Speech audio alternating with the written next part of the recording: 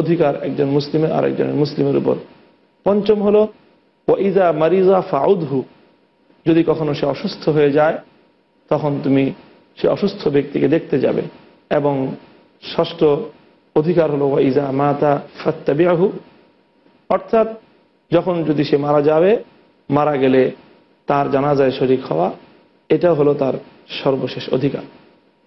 প্রিয় দর্শক, এই হাদিসের মধ্যে নবী আকরম সাল্লাল্লাহু আলাইহি ওয়াসাল্লাম স্পেসিফিকভাবে সুনির্দিষ্টভাবে একজন মুসলিমের উপর অপর মুসলিমের 6টি অধিকার চিহ্নিত করে দিলেন। আমি আবার বলছি, 1 নম্বর হলো মুসলিমকে সালাম দেওয়া, 2 নম্বর হলো মুসলিমের দাওয়াত কবুল করা, 3 নম্বর হলো কোনো মুসলিম কোনো সুন্দর পরামর্শ চাইলে, সৎ পরামর্শ চাইলে নিজের বিবেচনায় সঠিক পরামর্শ তাকে দেওয়া, এটা হলো তার অধিকার। 4 নম্বর হলো যখন কোনো মুসলিম সে তার হাঁচি আসবে, সে হাঁচি দিয়ে আলহামদুলিল্লাহ বলবে, তখন তার আলহামদুলিল্লাহর জবাব দেয়া। এবং যদি সে কখনো অসুস্থ হয় তখন সে অসুস্থকে দেখতে যাওয়া, এবং মুসলিম যখন মারা যাবে তখন তার জানাজায় অংশগ্রহণ করা। এগুলো হলো এক মুসলিমের উপর অপর মুসলিমের অধিকার। অ্যাজ এ মুসলিম আমার কাছে প্রতিটি মুসলিম এই অধিকারগুলো সংরক্ষণ করে। যদি আমি এইগুলো করি তাহলে আমি মুসলিমের অধিকার পালন করলাম, আদায় করলাম। আর যদি আমি কাজগুলো না করি তাহলে এটা অধিকার লঙ্ঘন করলাম আমি। আরেকজনের প্রাপ্য অধিকার যদি না দেওয়া হয় তাহলে এক্ষেত্রে এটা অন্যায় এবং অপরাধ বলে সাব্যস্ত হবে। কাজেই প্রিয় দর্শক, আমরা প্রথমে নবী করিম সাল্লাল্লাহু আলাইহি ওয়াসাল্লামের যে হাদিস আমরা বর্ণনা করলাম, সহিহ মুসলিম শরীফের হাদিস, সেই হাদিসের আলোকে আল্লাহ নবী যেই বৈশিষ্ট্যগুলো, যেই অধিকারগুলোর কথা এখানে বলেছেন, সেই অধিকারগুলো নিয়ে আমরা সংক্ষিপ্ত আলোকপাত করতে পারি।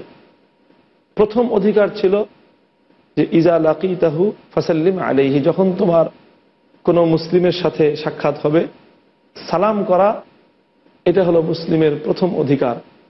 দুজন মুসলিম পরস্পর সাক্ষাৎ হলে সেখানে সালাম হওয়াই চাই। কেউ সালাম দিল না তাহলে এটা দুজন মুসলিমের সাক্ষাৎ ইসলামের আদর্শ অনুযায়ী আসলে হলো না। আল্লাহ পাক রব্বুল আলামিন সালামের প্রতি অত্যধিক গুরুত্ব আরোপ করেছেন। কোরআনে পাকের মধ্যে বলেছেন, ওয়াইজা হুইয়িতুম বিতাহিয়াতিন ফাহাইয়ু বিআহসানা মিনহা আও রুদ্দুহা ইন্নাল্লাহা কানা আলা কুল্লি শাইইন হাসিবা, যখন তোমাদেরকে সালাম দেওয়া হবে তখন তোমরা সেই সালামকে সালামের মতো করে অথবা তার চেয়ে আরো উত্তম করে মানুষকে জবাব দিবে। ওয়াকিলান সালামান সালামা, মানুষ বেহেশতে চলে গেলে, জান্নাতে চলে গেলে, জান্নাতের মধ্যে বেহেশতের মধ্যে শুধুমাত্র চতুর্দিক থেকে সালামের জবাব আসবে। আল্লাহ পাক রব্বুল আলামিন আদম আলাইহিস সালাতু ওয়াস সালামকে সৃষ্টি করে আদম আলাইহিস সালামকে বলেছিলেন, তুমি ফেরেশতাদের কাছে যাও, ফেরেশতাদের কাছে গিয়ে তাদেরকে সালাম দাও, এবং তারা যে সালামের জবাব দিবে সেটা লক্ষ্য রাখবে।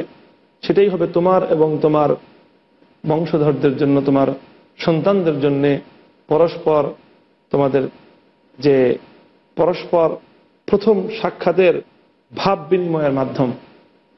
সালাম দিলেন, আসসালামু আলাইকুম, ফেরেশতারা রিপ্লাই করলেন ওয়া আলাইকুম আসসালাম ওয়া রাহমাতুল্লাহ। আল্লাহ পাক রব্বুল আলামিন বলে দিলেন যে এটাই হলো তোমাদের প্রথম সাক্ষাতের সময় পরস্পর তোমাদের ভাব বিনিময়ের উপায়। এটাই কোরআনে পাকের মধ্যে আল্লাহ রাব্বুল আলামিন বলেছেন, ওয়াইজা হুইয়িতুম বিতাহিয়াতিন, যখন তোমাদেরকে সালাম দেওয়া হয়, যে কারো পক্ষ থেকে যখন তুমি সালাম প্রাপ্ত হবে, ফাহাইয়ু বিআহসানা মিনহা আও রুদ্দুহা, তখন তুমি তার সেই সালামের রিপ্লাই করবে, সেই সালামের জবাব দিবে বিআহসানা মিনহা, তার চেয়ে উত্তম সালামের মাধ্যমে, আও রুদ্দুহা, অথবা মিনিমাম সে যতটুকু সালাম দিয়েছে তার সমান সালাম তুমি তাকে দিবে, তার সমপর্যায়ের দিবে। সে যতটুকু তোমাকে সালামের মধ্যে যতটুকু দিয়েছে তুমিও সালামের রিপ্লাইটা সেভাবেই দিবে, তার চেয়ে কম করে নয়, তার চেয়ে নিম্নমানের নয়। কোরআনে পাকের এই যে আয়াত, যে সালাম দিলে তার চেয়ে উত্তম পদ্ধতিতে জবাব দিতে হবে, কমপক্ষে তার সমপর্যায়ের করে সালামের জবাব দিতে হবে, তার চেয়ে ছোট করে, তার চেয়ে অল্প করে সালামের জবাব দেওয়া যাবে না। নবী আকরাম সাল্লাল্লাহু আলাইহি ওয়াসাল্লাম সালামের ব্যাপক প্রচার প্রসারের জন্য উম্মতকে অনেক তাকিদ করেছেন। আল্লাহ নবী বলেছেন, আফশুস সালাম বাইনাকুম, তোমরা তোমাদের মধ্যে ব্যাপকভাবে সালামের প্রচার ঘটাও। আফশুস সালাম বাইনাকুম, তোমরা তোমাদের মধ্যে ব্যাপকভাবে সালামের প্রচার ঘটাও। সালাম মুসলিম জাতির মধ্যে অত্যন্ত চমৎকার একটি অভিবাদনের শব্দ। একমাত্র ইসলাম এই অভিবাদনের চমৎকার এই শব্দ দিয়েছে, এবং এই শব্দ আসলে কোনো মানুষ এই শব্দ ঠিক এভাবে রচনা করতে পারত না, বাট এটা আল্লাহ রাব্বুল আলামিনের পক্ষ থেকে গিভেন বাই গড, আল্লাহ পাক রব্বুল আলামিনের পক্ষ থেকে দান। এত সুন্দর এবং এত চমৎকার একটা অভিবাদনের একটা শব্দ আল্লাহ রাব্বুল আলামিন মুসলিম জাতিকে দান করেছেন।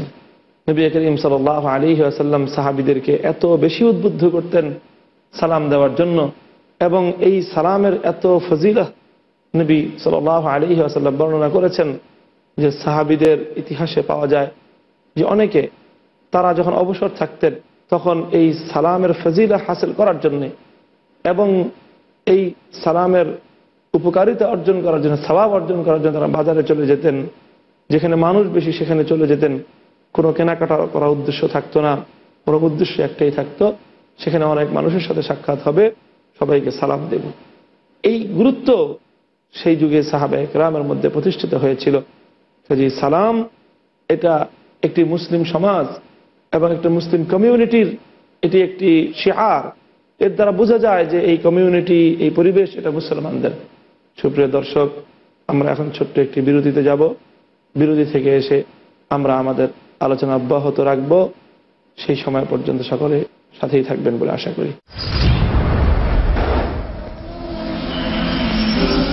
আসসালামু আলাইকুম ওয়া রাহমাতুল্লাহ। সুপ্রিয় দর্শক, আমরা বিরতির আগে সালামের বিষয় নিয়ে আলোচনা করছিলাম যে সালাম এটা হলো একটি মুসলিম কমিউনিটির অন্যতম একটি শিআর বা পরিচায়ক। সেখানে চলাচলের সময় এক মুসলিম আরেক মুসলিমকে সালাম করবে, মুসলমানদের মধ্যে পরস্পর সালামের আদান প্রদান হবে। নবী আকরাম সাল্লাল্লাহু আলাইহি ওয়াসাল্লাম উদ্বুদ্ধ করেছেন, সাল্লিম আলা মান আরাফতা ওয়া মান লাম তারিফ, যাকে চেনো যাকে চেনো না প্রত্যেককে সালাম দাও। প্রত্যেকটি মুসলিমকে তুমি সালাম দিবে। শুধু পরিচিত মুখ দেখে সালাম দিতে হবে এমন নয়, বরং মুসলমান হলেই তাকে সালাম দেওয়া উচিত। যদি বোঝা যায় সে মুসলমান, তাহলে তাকে সালাম দেওয়ার জন্য নবী আকরাম সাল্লাল্লাহু আলাইহি ওয়াসাল্লাম উদ্বুদ্ধ করেছেন। যদি কেউ সালাম দেয় তাহলে তার জন্যে অনেক বড় পুরস্কারের কথা, অনেক সুসংবাদের কথা হাদিসে পাকের মধ্যে নবী আকরাম সাল্লাল্লাহু আলাইহি ওয়াসাল্লাম ঘোষণা করেছেন। আল্লাহ নবী বলেছেন, আল বাদি বিসসালাম বারিউম মিনাল কিবর, যে ব্যক্তি মানুষকে আগে সালাম দেয়, যে সালাম দিবে, সে বারিউম মিনাল কিবর, সে অহংকারের মতো এত বড় একটা ভয়ঙ্কর একটা আত্মিক রোগ থেকে সে নিজেকে মুক্ত করতে পারবে। যে আগে সালাম দিবে তার অন্তর এবং তার হৃদয়, তার দিল, এটা অহংকার থেকে মুক্ত হবে।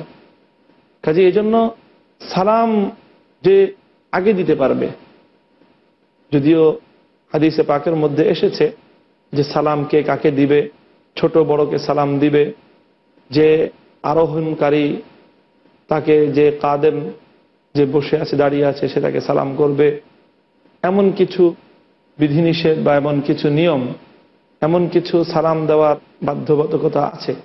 কিন্তু প্রত্যেক ব্যক্তি প্রত্যেককে সালাম দিতে পারে। যে সালাম দিবে আগে সেই গেইনার।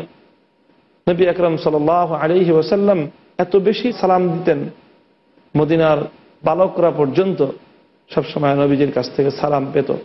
এমনকি বালকরা অনেক সময় তারা আগে থেকে টার্গেট করত যে নবীজি সালাম দেওয়ার আগেই তারা নবীকে সালাম দিবে, কিন্তু তার খুব কমই এর সুযোগ হতো অন্য কারো পক্ষে যে নবীজির আগেই তারা সালাম দিয়ে ফেলল। কাজী নবী আকরাম সাল্লাল্লাহু আলাইহি ওয়াসাল্লাম এভাবেই সালাম প্রদান করতেন।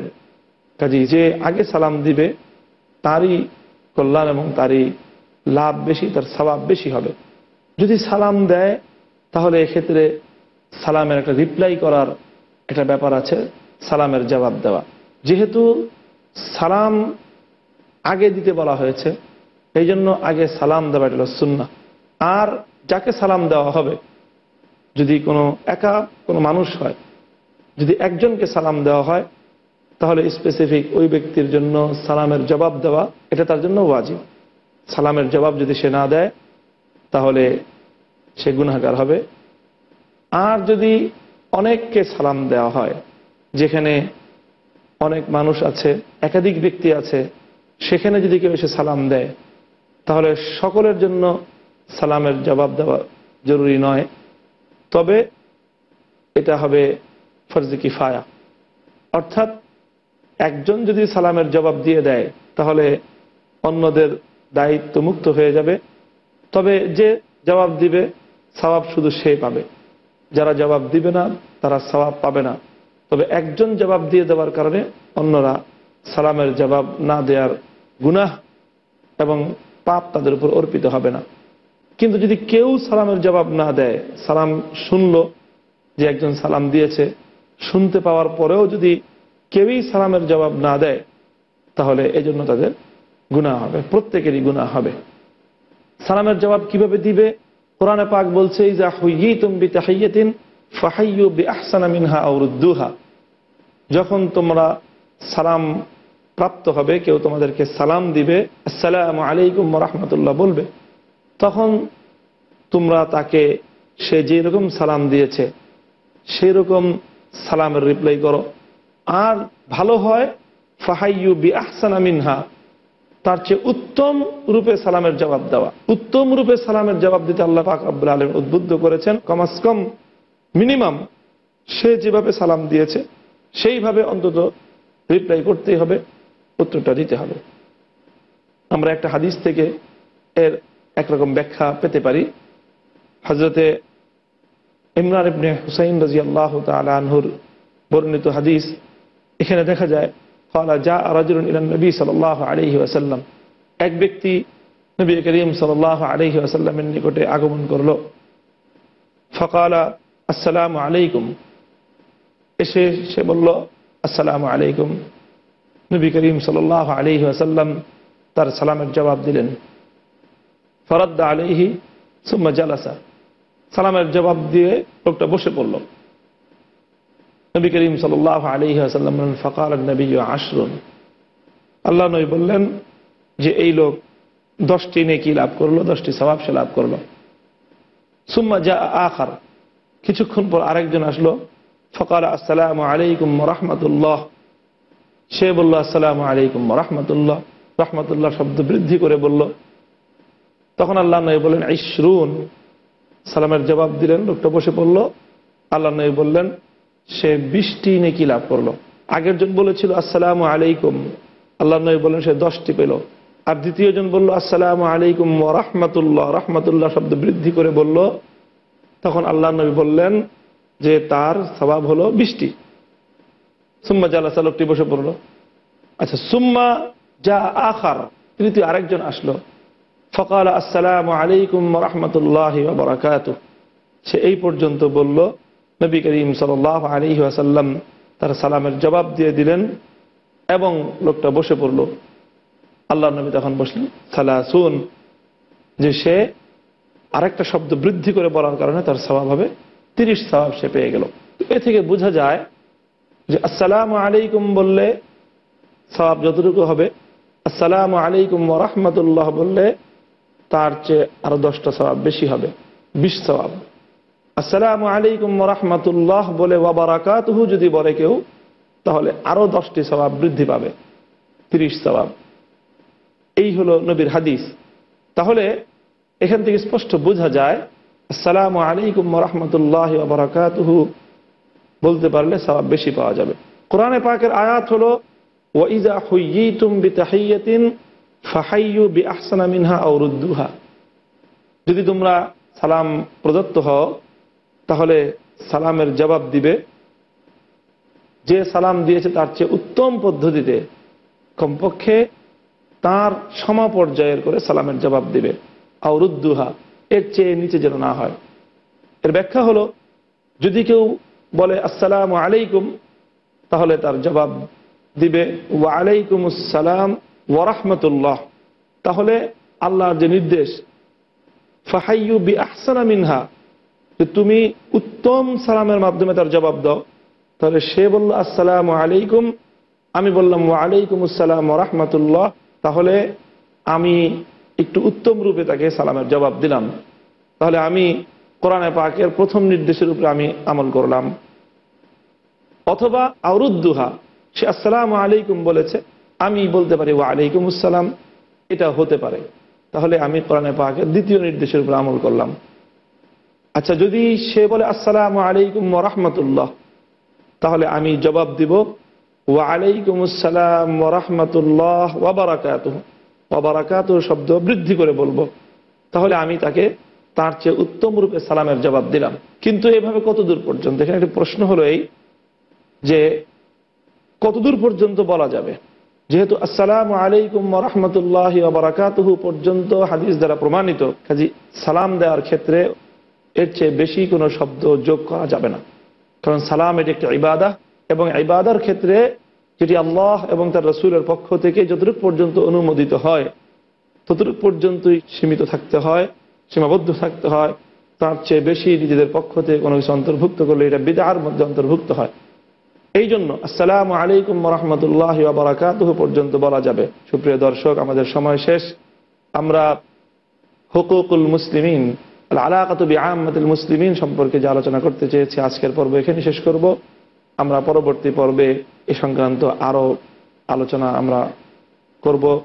পরবর্তী পর্ব শোনার আমন্ত্রণ রেখে এখানেই শেষ করছি। সকলে ভালো থাকবেন। আসসালামু আলাইকুম ওয়া রাহমাতুল্লাহ ওয়া বারাকাতুহু।